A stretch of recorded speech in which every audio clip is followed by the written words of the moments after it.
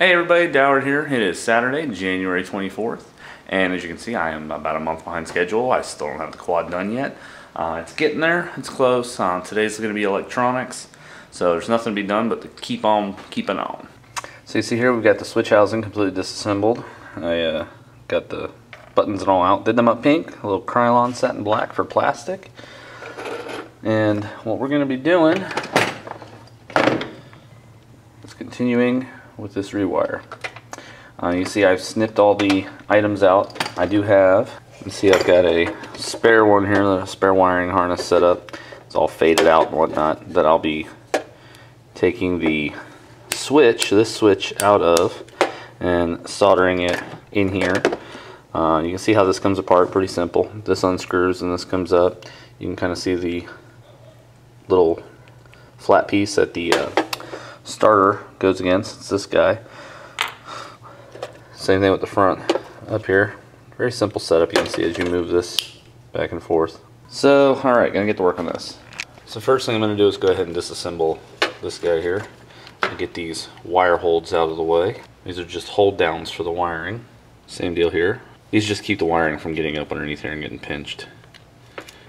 And I can remove the actual switch assembly. Switch housing, the switch assembly. Got one screw right here. Now in order to take this switch assembly off, you've got to pull this actual switch plastic piece straight out, so that you can then wiggle this guy up and out, just like so.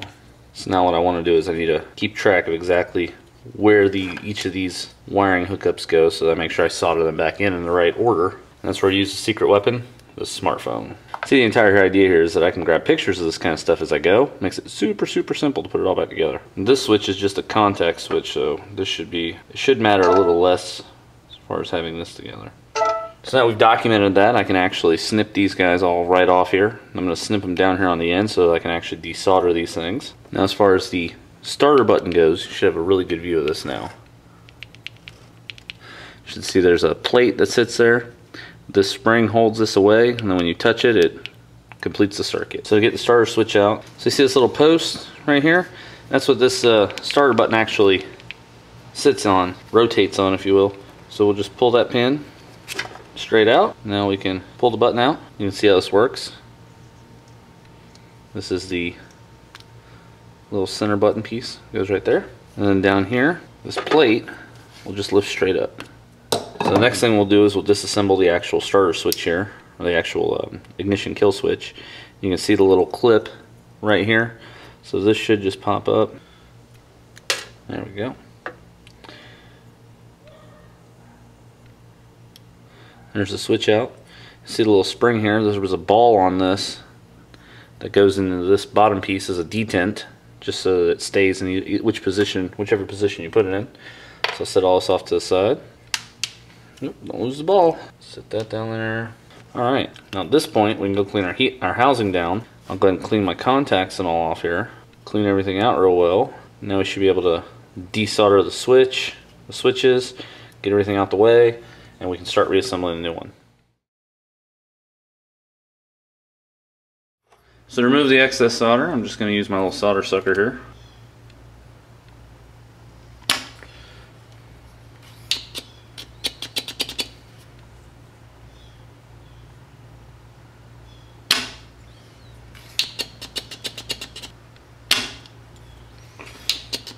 Be careful not to melt the sides of the nylon.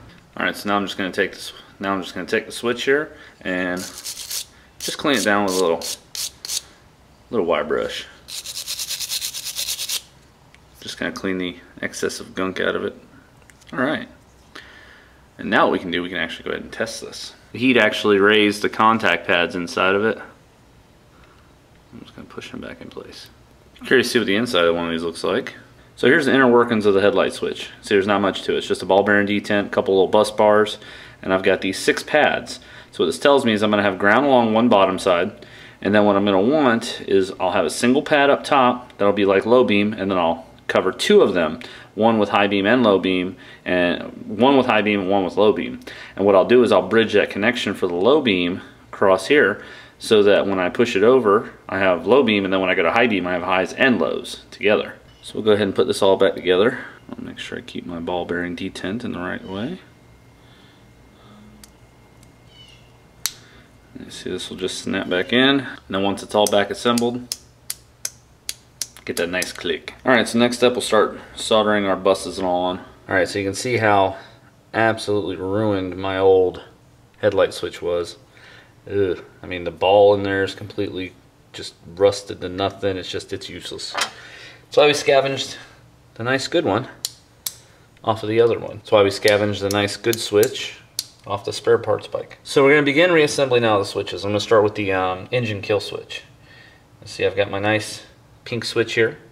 Now the way this guy works, see, I've already popped one spring in place here on the edge. Another spring goes down here with a little ball bearing on it.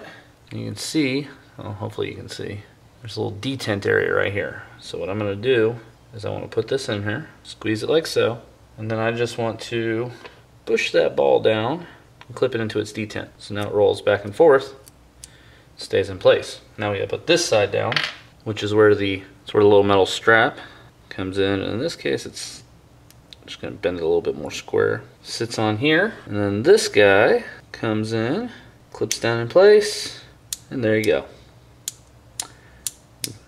You've got another switch. Nothing to it. So before I actually completely reassemble this, let's get this back out, because what I'm going to do is put some dielectric grease on here. The reason for the dielectric grease is A, it acts as, well, as a lubricant, and 2, this will keep moisture and whatnot away, which means I won't have to worry about corrosion on my connectors anymore. So we'll clean that up nice. We'll slide this back in position, and now I've got nice protected contacts. Alright.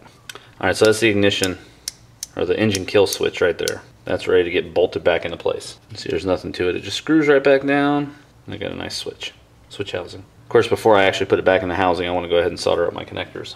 Alright, next up we got a starter switch. Set this back in here, like so. Here's the little starter plate. This is what actually sits down in here, like so. Alright, so the way the starter system works is this little plate just sits in place. You got a stud here that'll have one wire going to it, and then the plate itself will have the other wire going to it for the starter switch, where the electricity passes through to activate the starter solenoid. Now this is electrically isolated by means of this little washer, fiberglass washer, and then another little washer right in there. I hope you can see. There you go.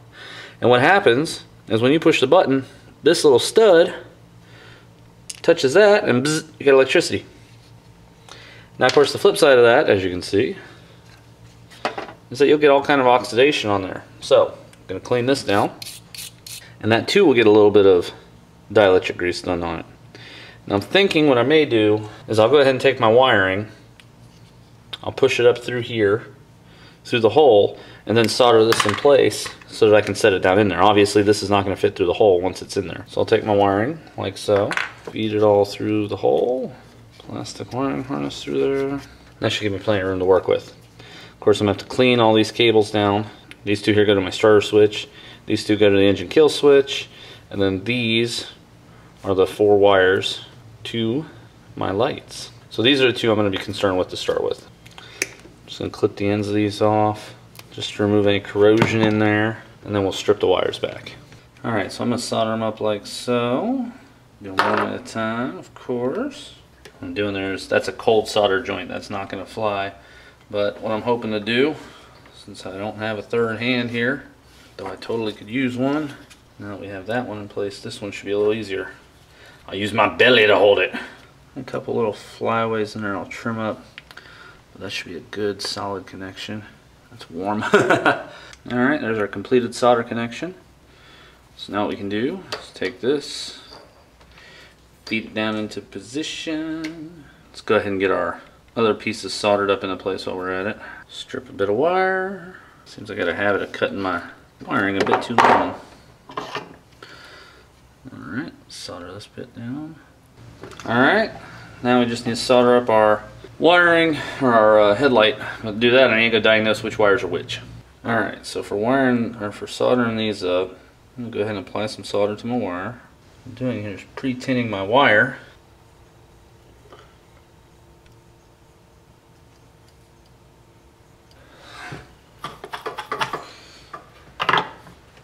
So now I've got to decide which of these 3 wires are going to go where on here.